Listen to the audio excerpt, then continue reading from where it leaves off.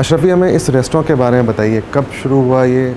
और मैं साउथ गोवा में जितने भी लोगों से मिला हूँ, सब ने मुझे कहा है कि मस्ट विज़िट प्लेस कोई अगर है तो वो नॉस्टैल्जिया है। तो हमें इस रेस्टोरेंट के बारे में बताइए।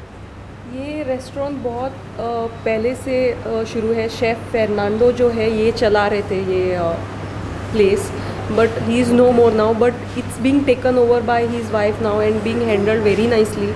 और इधर जो है बोलते हैं कि साउथ गोवा में जो पोर्तुगीज़ डिशेस है वो आपको कहीं अगर नहीं मिले तो इधर ज़रूर मिलेंगे। उनका जो पोर्चुगीज़ एंसेस्ट्रल डिशेस है, उनका जो कल्चर है, उन लोगों ने इतना संभाल के रखा है। People in the name itself nostalgia, उसका मीनिंग जैसा है, mixed feelings of sadness and happiness. बोलते इनका कहना ही ये है कि जो लोग अपने ग्रैंड मदर्स के डिशेस को मिस करते हैं, दे कम टू दिस प्लेस।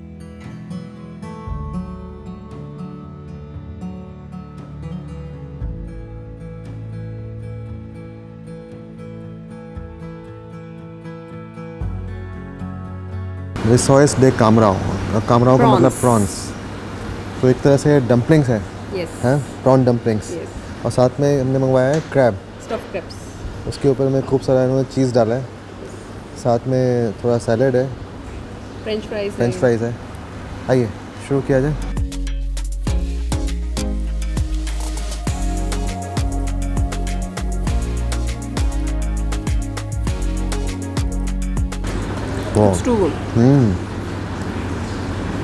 कितना क्रीमी टेक्सचर है इसका, बाहर से बिल्कुल क्रिस्प है, अंदर से so much stuff, juicy, creamy and a nice prawn flavor. तो बिल्कुल ये एक तरह से प्रॉन्स का मिस बना लेते हैं। हैं? बहुत ही उम्दा जायका। आइए अब ये ट्राई करें। ऊपर में खूब सारा चीज़ है। ये हमने एक जगह और भी ट्राई किया था, रेस्टोरेंट तोरो तोरो।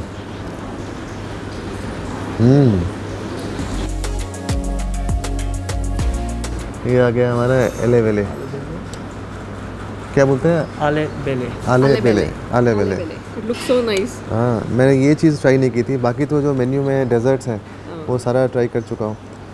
तो इसके अंदर में इन्होंने आइसक्रीम डाला है, कोकोनट है, जैगरी है और ये हनी है।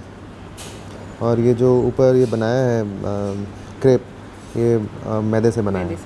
आइए, बहुत ही डेलिकेट है। तो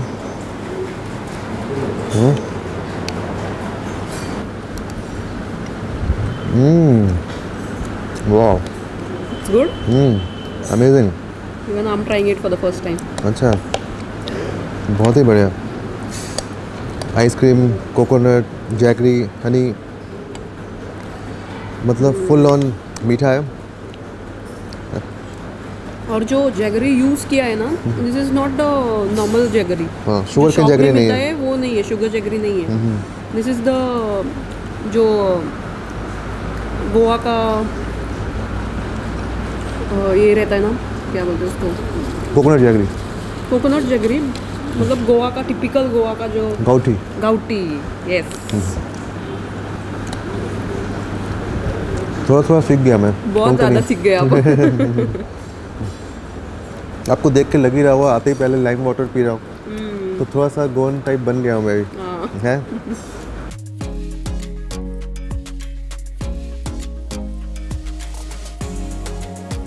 Dear customer, if you are happy with our food and service, kindly ring the bell. Very happy.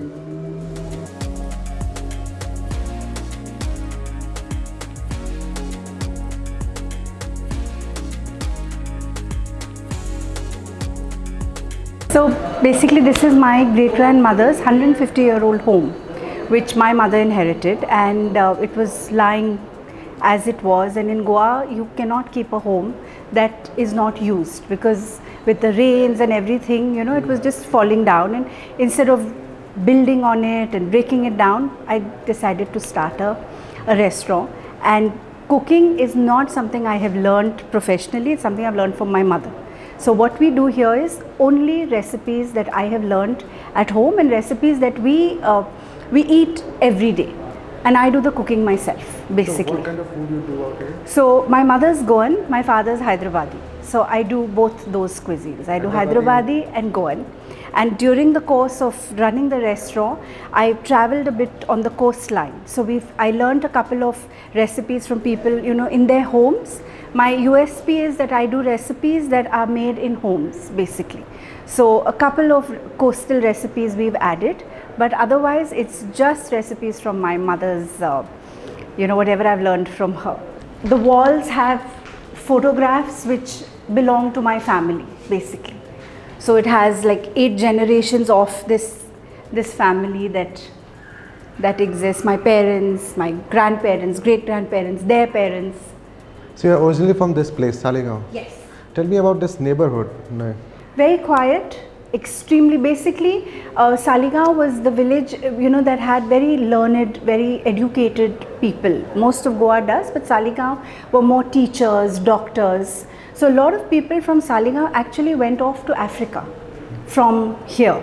And from Africa, you know, I guess when things changed for them and everything, a lot of that community moved to Hyderabad.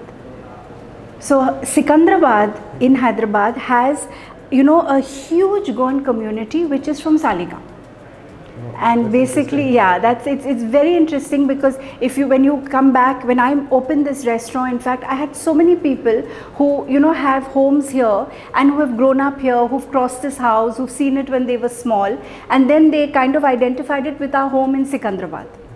And most of our homes in Sikandrabad, if you see, if one travels there, have a very Goan, the Goan homes there have a very Goan, they have the balcony, they've kept to the flooring, they've kept to the tiled roof. Now things have changed over the years, but yes, it was like that.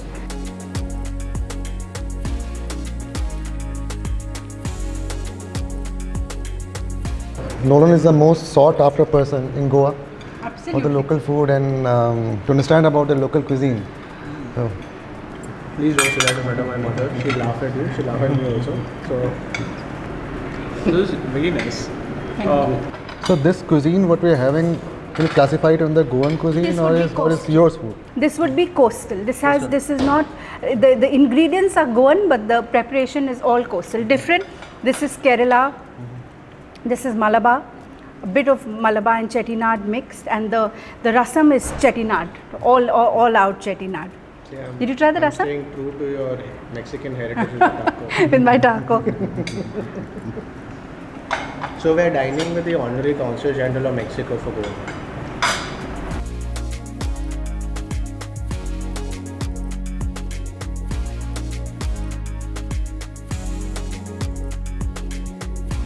You can correct me if I'm wrong on that also. Very distinct. It's like a Paanch Panchi wala fan for food. You have the Hindu Goans, correct? That is the Gaud Saraswat Brahmin community. Unko chhod do. You have Catholic Goans, correct?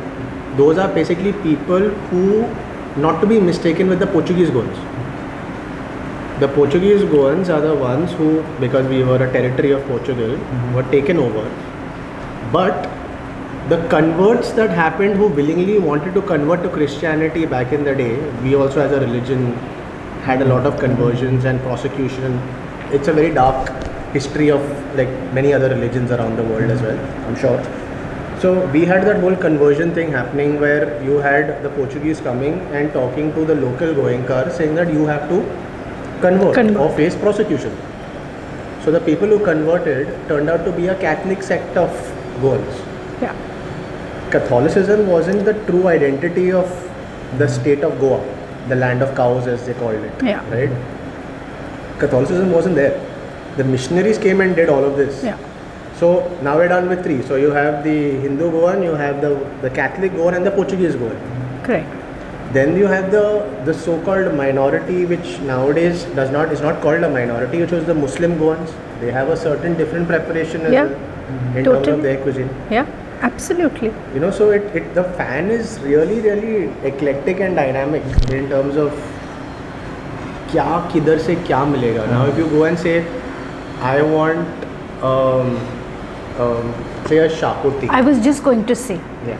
We have 4 varieties of shakuti in Goa itself, and shakuti is actually it's a dish made in every Hindu Goan home, But there are 4 regions, so you have starting from the south right up to Perne. So each region has, and it's all within Goa, each region has a different preparation of shakuti.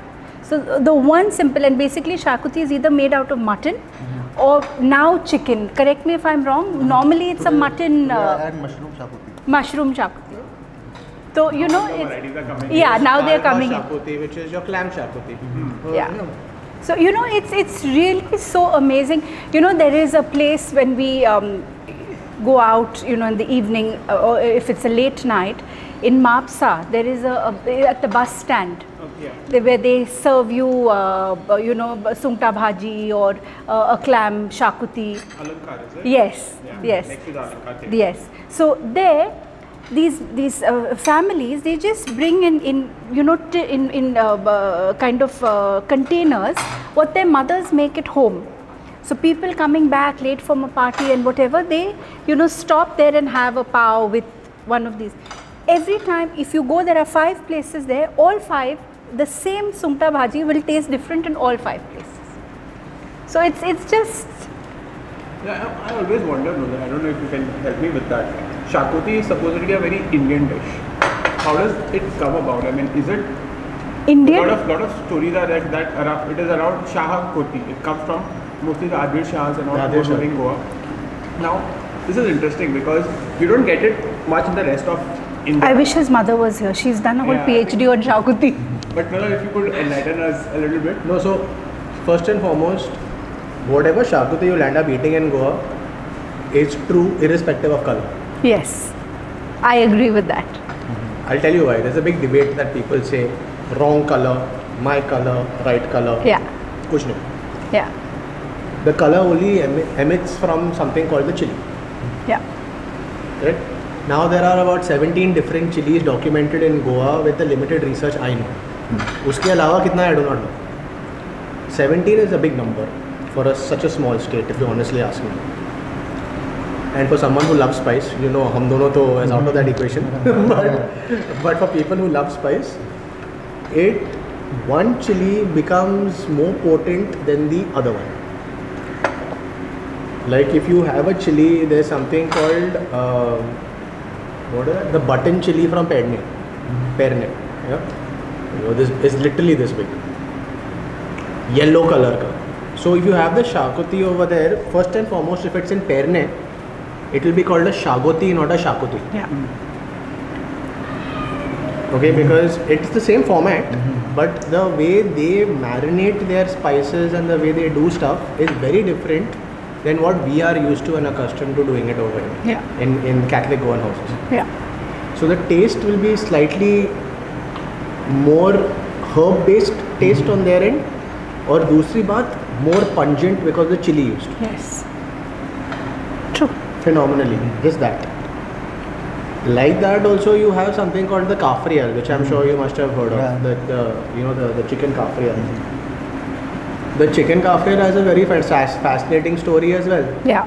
It's come from the Kafir tribe, who are basically slaves bought by the Portuguese administration here, who are from the subcontinent of Africa. Yeah. Because it's an African dish. Yeah, it's it's an actually African dish. People Yeah. think that kafrial is Portuguese, but you won't find it in Portuguese. Yeah. And it is not Goan because it was always brought by. It's come from the slaves. So Yeah. the reason was that you must have seen many of these fields around the place and stuff like that, correct? So they needed manual labor for that. So many of the Africans who came over here, they had a very, very dry rub of the original kafrial as to what it used to be. The rub was very, very simply, it was as potent and as close to a barbecue rub rather than what you see it as a gravy today, a semi-dry gravy. तो उनका क्या था, पूरा मुर्गी लेके they would take the full chicken, rub it in the day, like before heading out to the fields, from 7 o'clock in the morning till 12. They would let it marinate in their little box or dabba, and they would rub it with the most spiciest of green chilies. That's how you got the color. Then they would make a little bit of a hay thing in the field with whatever that busa and all, light it up on a stick. They would roast it and eat it. And once they ate it, they would perspire because back in the day there was no AC. Like hearing it only a perspire. So you can imagine having it. They would perspire so much कि बाद में they would just get a good afternoon sleep for that what was called a siesta, which we still believe in, a lot of us. True. I know I do. Yeah. But yeah. Same with me. You work better, right? It worked much better and more productive if you honestly ask me. But with this kind of heat, how can you go out anyway? Yeah, correct. You know, it's we were just talking in the kitchen. He's like, you know, to cook under these circumstances, but it's just so hot. So yeah, there's a question like, how do you guys survive this heat? Like throughout it's December and the temperature is 30 degrees. So the killer is not the heat, it's the humidity. Humidity. Yeah. 90% plus. as I was saying, we are actually having good weather. October is even worse. These are very specific of Hyderabad. These are rice papads, and these are dahi ki mirchi, which is, these we make here ourselves. It's just green chilies which you marinate in some curd and masalas and then dry it in, yes, sun dried. So here we have chakuli, Yes. then halim, dhoop chao keema, and nimbu zafrani pulao. nimbu zafrani pulao. So this again is a very, I think most dishes, you know, I think when they're made at home, it's always a mix. It's like a mother saying, you know, okay, let me get my greens in, let me get my protein in. So this probably was one of those, the keema, where keema is made, and I've got my egg in also at the same time. My mutton comes in from Delhi. I still get my mutton in from Delhi because 99% of my cooking is my kachi biryani. I cannot take a chance with, you know, the mutton. So the halim, we make sure, I mean the halim, no grinder, no mixer, we cook it. Try the mirchi also with the rice, and there is an ugly aftertaste too. It's not very spicy also.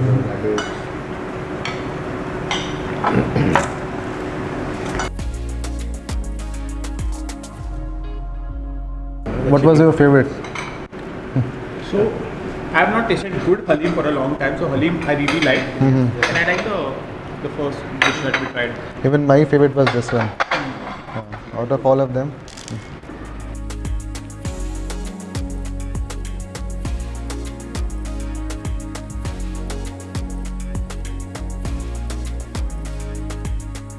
So which is what is food closest to your heart? We are trying to, he's asking all of us what is our favorite on the table. I said I have to ask you, what is a cuisine closest to my heart? That is closest to your heart. Very, very wrong for a restaurateur to say, but dal chawal. Dal chawal? It's like my go-to comfort meal.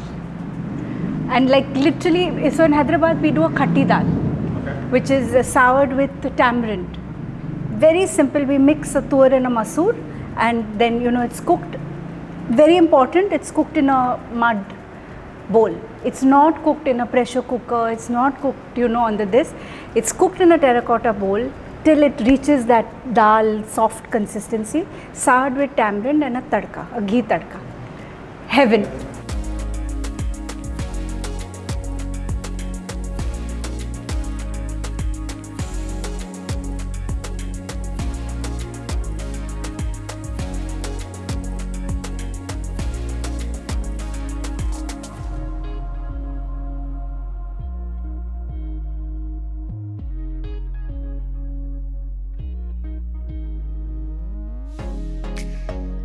Basically, this menu that we've done for you today, right, effectively is, how do I put this? I said this to somebody else for a menu. We are doing a very elaborate menu for them, and I laughed and I said it's like our greatest hits album, like, you know, for like of our favorite dishes that we would recommend blindly.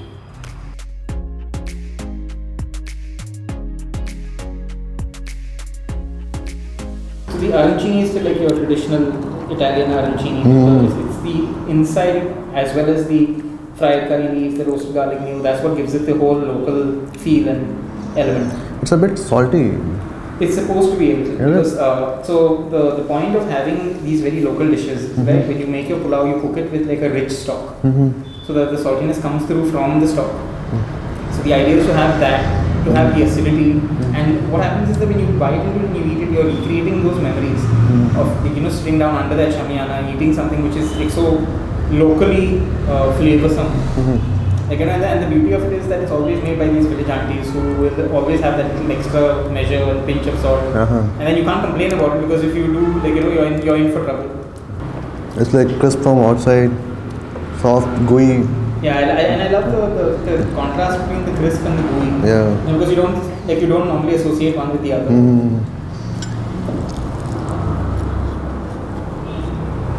Here you go. Normally when you think of salad, it's not like the first thing you want to eat, but at least this way you have the scope to eat a salad and still feel good about the fact that you're eating it, because there's a generous pork element there. So now to give you an understanding about the pork, we source it from a local butcher who gives us the meat as fresh as possible. There's no freezing of the meat involved or transit time. We take it straight to a kitchen which is not even 500 meters away. It's cleaned and cooked there and then on the spot. We have an open wood fire kitchen. So all the meats, even some of the fish dishes that we do are cooked there. So it has a nice smokiness. You've got the spice elements coming through.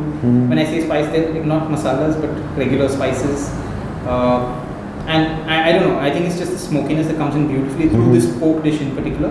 Shaved cucumber in there, there's a citrus dressing. You've got green beans under that as well. So we have to mix it thoroughly? Just mix it thoroughly however you like. You can make a complete mess of it now. Okay. That's so that the dressing spreads nicely over everything. And make sure you take a little bit of everything when you're taking like a forkful. There's so much going on just with one bowl. It's kind of like that. This is really amazing. This sweet, sour, a bit of spicy. So all the flavors, all different textures, and very juicy. I feel like slurping it. Oh. The best part was the spices was not overpowering the whole dish. The idea is very well balanced. All the flavors. I don't like much fat in my meat. Yeah, me too. It was perfect. And the thing is, people use that very often as a cheat. So they, like when you're prepping food, right? You say, okay, I'm eating a pork worth X weight. The fat adds to that weight, so you're saving on your meat component. And it's not fair to the diner at the end of the day. So. In fact, this was my favorite pork dish in Goa. So what we did is we took popcorn, we've popped it here freshly at home.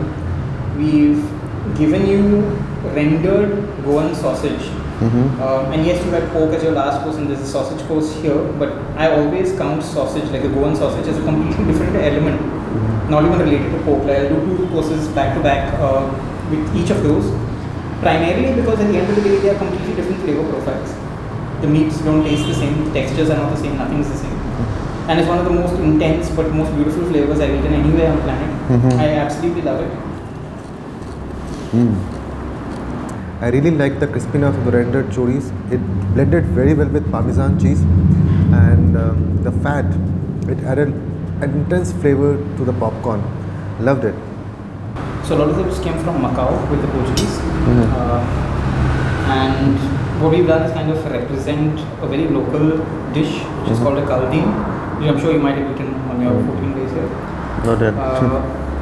But in our own style. Again, so we've got local produce in the form of the shrimp, even the free range eggs, and then at the end of it we've got this beautiful gravy which we absolutely love, which is called the kaldin. Which we'll pour over that to kind of represent Asian roots as well. This is my wife, Isabella. She's been your chef. Hello. Thank you for having us. Nice to meet you.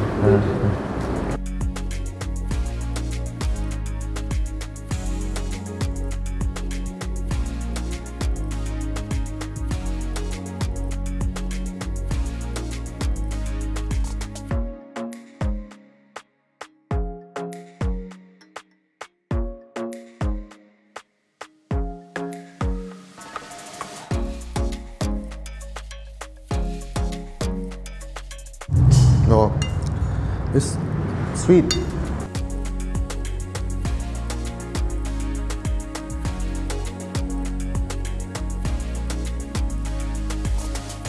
Mild, creamy, garlicky, and the sauce is quite rich. Mm.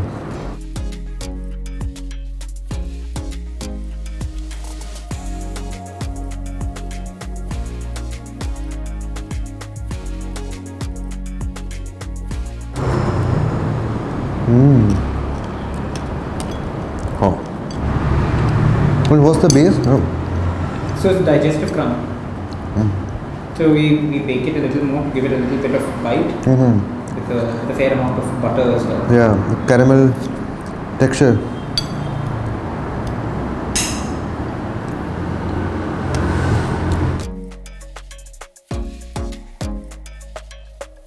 Now for me it was quite an enriching experience, and the way you have explained, the way you have narrated the story of each of them was quite interesting. So thank you so much for having us, and I hope like anyone who is coming to Goa, they should come to this place. At least towards, I think in my opinion, it should be the last part of the trip. I think it's a nice way to end. Like I was Yes. telling, a lot of our visitors are usually the guys ending their trip. Yeah, yeah.